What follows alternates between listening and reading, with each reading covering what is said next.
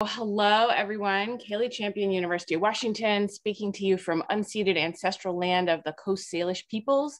In the next 15 minutes, I'm going to share with you the results of 5 years of research, 10 different research projects, 11 different folks, 6 different universities. So a big project to try to understand what's anonymity worth. And with all this research being compiled in one place, I hope you'll pardon me. There's a lot of citations in the slides, but the good news is you don't have to read them. I've cooked the presentation into a 2-page summary. There's links in that summary, slides, recording, etc. If you have any issues accessing any kind of material, I hope you'll let me know. All right, so anonymity. A lot of different thoughts might come to mind when we talk about anonymity, maybe some of the images in this collage.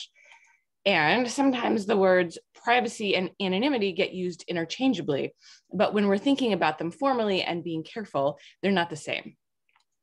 So we can think of anonymity as a type of privacy or a substate of privacy, but there are multiple kinds of privacy. Here I'm building from work by Weston in the 60s. And one type of privacy we might think about is the privacy of solitude. When you're by yourself, there's no one to be anonymous to because it's just you. There's privacy that comes from reserve, from having a private life versus a public life, or just not being open about certain details or facts. There's a privacy and intimacy or within a given community. And there's anonymity, another substate of privacy, a type of privacy in our interaction with others that is relational and communicational, and it varies by how identifiable we are. So my focus in this talk is on anonymity, and Dr. Sannon, who will be speaking later, will discuss privacy. All right, so thinking about anonymity, identifiable details known or can be known by those we're communicating with. Let's think about who are these folks seeking anonymity online? Why do they want to be anonymous? In some cases, there's absolutely an element of criminality. Maybe folks are wanting to conceal the fact that they're violating international law or local law. Some anonymity seekers are folks who have a strong principled preference to remain anonymous in some setting as a right, as a public good, or just as a sense that the powerful are not entitled to our information just because they want it. Some folks, though, have a deep necessity to keep their identity private for safety because of stigma or harassment or oppression. Engaging fully in the online world can put some people's lives at risk. And yet we know that many sites make it quite difficult to conceal identifying information and maintain anonymity. So real name, birth date, postal code policies, often accounts are required. And when we interviewed people seeking anonymity in online communities, they shared with us a very wide range of risks that they negotiate, including harassment, violence, reputation loss. Individuals may be targeted by abusers, stalkers, oppressive governments, hate groups, or identity thieves based on their online activities. For some people, being able to conceal identifying information is what allows them to live their everyday life using online services in the same way as the rest of society. You or I might be able to say, Russia has invaded Ukraine, and write that on Wikipedia without fearing for our safety. But in Belarus, Wikipedians have been put in prison for this. And this is just the latest example of how actions that are safe for some of us are extremely dangerous for others. And in our study, we were able to hear stories about the necessity of anonymity because we could promise our interview participants that we would maintain their anonymity. But when platforms make decisions about identity requirements, the folks who need anonymity most are probably not sitting in that boardroom or on that Zoom call. We did a project inquiring to how platforms think about anonymity seekers. What kinds of concerns did platform owners describe? And putting aside things like lost revenue from ad targeting or reselling information to data brokers, one answer is that service providers worry about harassment. Sound familiar? Just like anonymity seekers. They want to hold people personally accountable for bad behavior. Another, oops, that was not where I meant to click. Another answer is that there are unknown unknowns. It's hard to know the impact of identity policies because the people who don't join your community might not leave much of a trace behind. Another answer is that it can be difficult for people who can be identified without fear to speak on behalf of those who lack that privilege. Taking up the perspective of anonymity seekers can be a substantial challenge. So these platforms see a trade-off between safety and risk, or maybe we should say a trade-off between closure and safety sort of bundled together versus openness and risk. So they see problems coming in from perhaps suspect anonymity seekers, and they have a community and environment they want to protect. So we wanted to understand these trade-offs just a little bit more. And Hill and Shaw used a natural experiment that occurred when some sites in Wikia, now fandom, suddenly shifted to requiring accounts, and found that this decision carried some hidden costs, not only in terms of newcomers, but also decreasing activity from existing account holders. And there's also some kind of intriguing work that examines positive spillover from negative events. This is not associated with our collaborators, but rather some work from Andrea Gorbati. Her work shows that how even bad contributions to Wikipedia can draw in the work of experts who not only clean up the mess, but perhaps also make other improvements while they're there. So closure, this maneuver that's supposed to keep communities safe, might also harm them by discouraging participation in ways that might be hard to see. And I want to pause here for just a moment because I've said the word Wikipedia a couple times, and to kind of explain a feature of this work. It is mostly the work that I'm describing is mostly in the context of Wikipedia. Besides being a tremendously important information resource, Wikipedia has a commitment to transparency, and folks have done a ton of work to make data available. Behind the scenes in Wikipedia, not everyone knows, is a very large community, tens of thousands of volunteers, putting together this resource in 300 plus languages. There's a mix of people who volunteer in Wikipedia who have been around for years, as well as newcomers. Maybe they make one edit and are never seen again. And Wikipedia has its own governance structures, its own policies, and one of those in most editions at this point is to allow some form of contribution from people without accounts. So this lets us make comparison between behaviors of groups of people whose identifiability kind of varies in a community setting where the work being done has a global impact. So to kind of dig into the value of anonymity seeking, we ran a comparison of work done on Wikipedia by account holders with some more experience, newcomers making their first edit, contributors without accounts, and anonymity seekers using Tor. The Tor network and browser are a way to intentionally conceal your IP address and therefore your location. And we use Tor as an example of folks who are directly anonymity seeking versus maybe not bothering to make an account or log in. It takes some deliberate effort to use Tor. But you could make similar comparisons in other platforms you care about, verified and non-verified users, people with long profiles and lots of details versus very little being shared, not logged in versus logged in, people using Tor and a VPN, and so on. So this gives us some comparisons in Wikipedia, but I think it's more broadly applicable. All right, so what did we find? First, we found that Tor-based users, these anonymity seekers, contributed to Wikipedia at about the same or slightly better level of quality than other contributors without accounts or newcomers. And in this graph here with kind of these wiggly colored lines on the left side in red, this is someone making their first contribution with an account. The green here next over are our anonymity seekers from Tor. IP-based editors, those are folks contributing without an account, and then registered editors, folks with more experience here in the purple.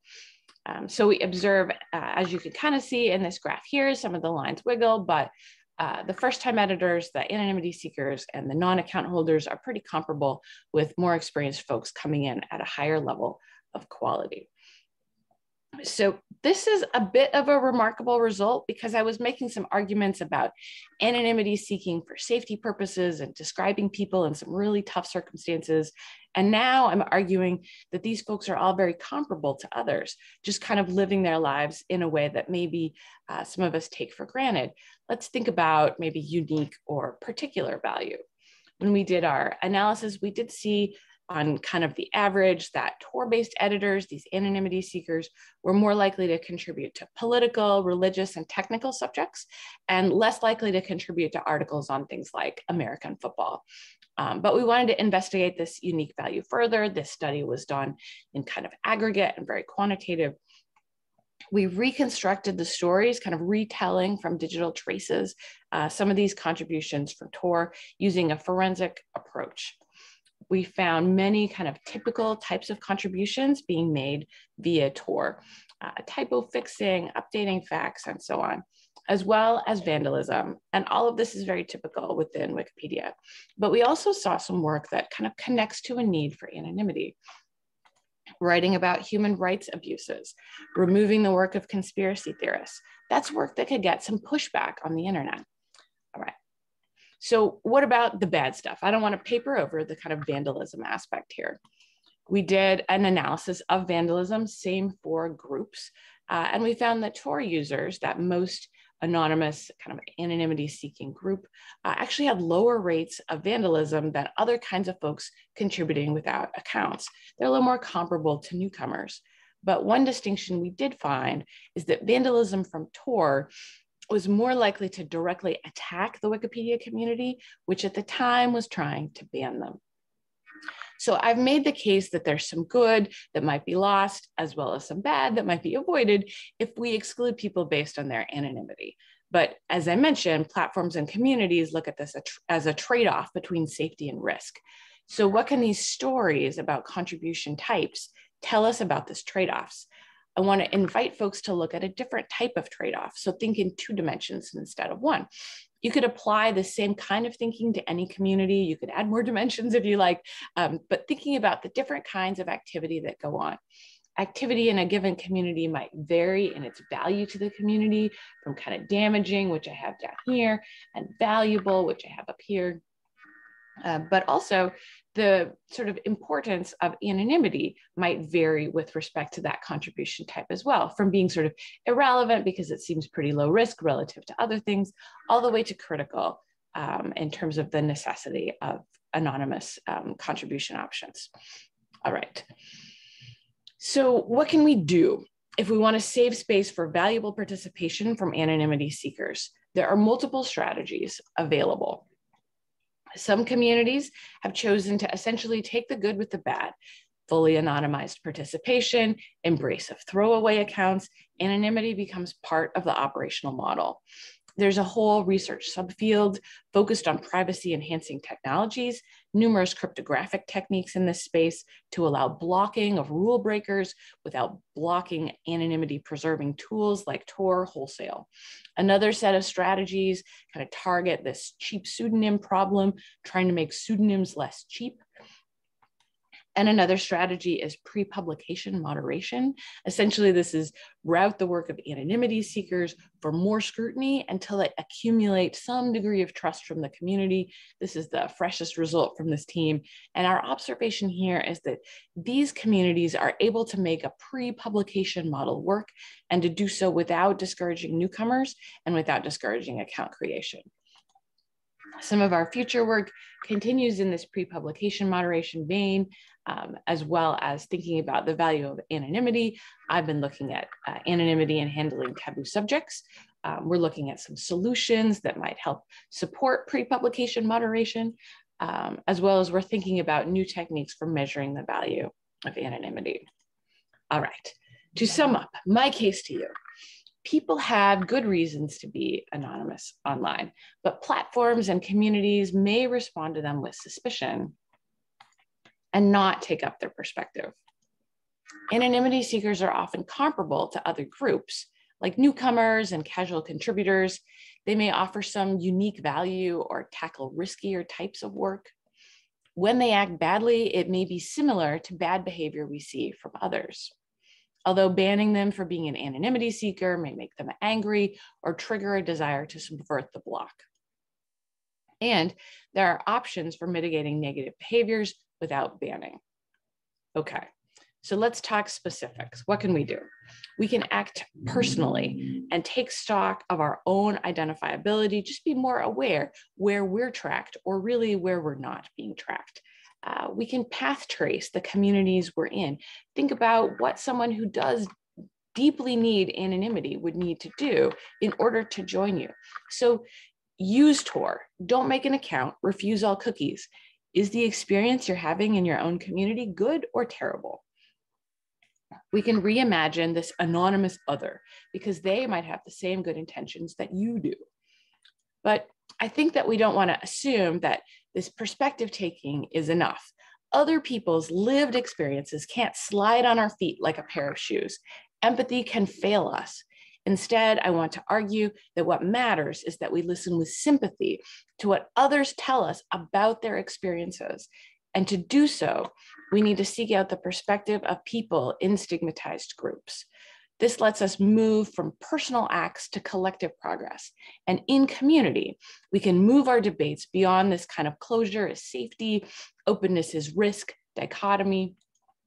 We can look for value in marginalized members. We can look for opportunities to innovate around privacy and access. We can think through our identity policies and think about what we really need to know. We can audit our relationships with vendors and partners, think if their requirements meet our values. And we can continue to keep participation barriers low to help newcomers and casual folks, as well as anonymity seekers. And this is my personal favorite, we can collect data and do research about the impacts of policy changes around identity.